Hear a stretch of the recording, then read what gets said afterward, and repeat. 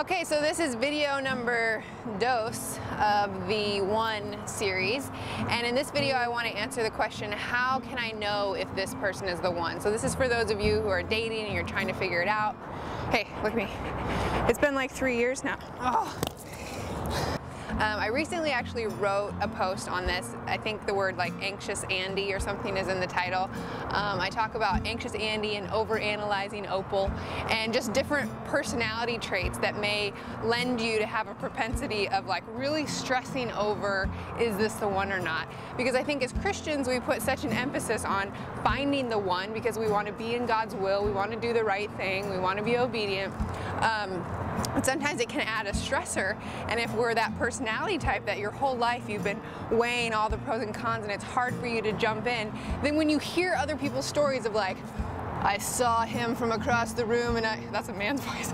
I saw her from across the room and I just knew she was the one for me. Or the first time I met him, I just knew. You know, there's personality types that are like that, and I do believe that the Lord can reveal himself in different ways to different people. But I just want to encourage those people who may not know for sure if this is the one, that you may just have to make a decision based off of some things that you can know. So what are those things that we can know? What is God asking us to ask, since he doesn't clearly say in the Bible, Bill, you're supposed to marry Jill, you know? So I think Scripture asks us to figure out, like, do we believe in who God is and who he says he is? So you and the person that you're with, you guys both believe those things.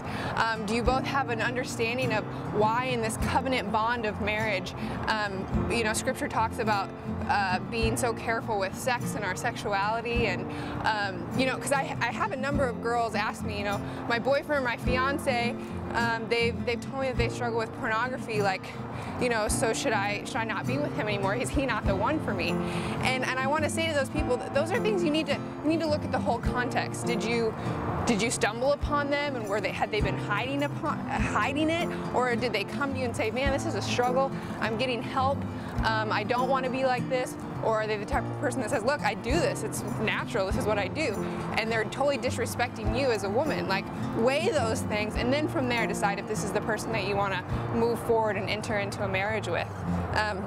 I think Scripture also talks about giving thanks in all things. So the things in life that don't make sense, are you and the person that you're with, are you able to be thankful?